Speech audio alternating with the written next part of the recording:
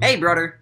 So at the end of last semester, I had to make this video project called a digital story. These are the kind of videos that you see pretty much all over YouTube, even my own channel. So it wasn't too hard to make or come up with what I wanted to talk about. That's what we do at Christian events. We do whatever we want. It's a friendly environment, so exactly. you're friendly. But what did surprise me was how relevant my topic was to my current predicament, which isn't really a coincidence. So yeah, here's just a clip of that story.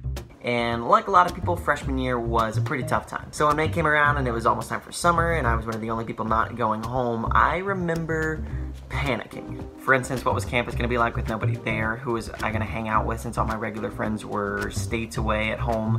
What was I gonna do when I got bored, etc. So obviously I spent a lot of time worrying about it, but then June rolled around and I was actually living it. Yeah, so basically what I'm talking about in that video is how a supposedly terrible summer actually turned out to be an amazing year for me. All because of one thing. I got started. Now that's a little bit vague, so let me explain. By the way, if you want to watch that whole video, the link is, yeah, so I knew what I wanted to do. I wanted to be a summer RA at Tribeca, needed a part-time job, and, well, I wanted fun activities to keep me busy and make my summer, suck less. See, the problem was, though, that none of that was going to happen with me just sitting around. It wasn't going to find me. So the pressure that I didn't want was on, and I had to make a choice. Either let my summer suck, or do as my friend Greg would say, and pick it up and suck the nectar out of it. I'm suddenly painfully aware of how many times I've used the word suck in this video already. Yeah, so thankfully I chose the better option. I started what became my favorite job in the world, and I got a bunch of cool friends because of that job. I was in a small summer RA dorm with 2 roommates, one of which became like the best bro I could ever ask for.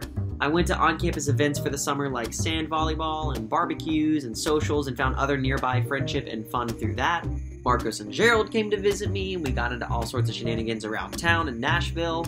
And I became much closer friends with 2 of my buddies who were at Tribeca at the time, Ryan and Greg. Ryan, not you, and Greg, who I mentioned earlier about, sucking the nectar out of life.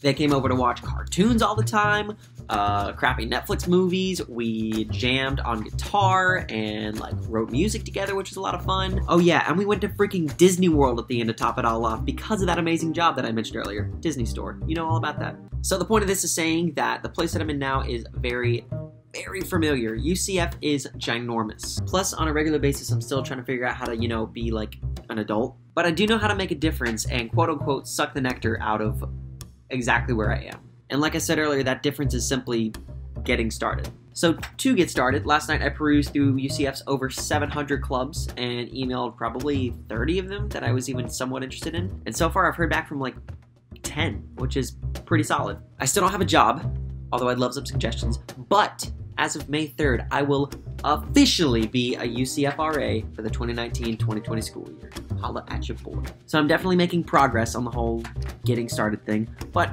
it is just progress. I know that it takes time. And admittedly, I'm still a little scared that this summer is gonna suck, but to be fair, summer of 2016 was supposed to suck too.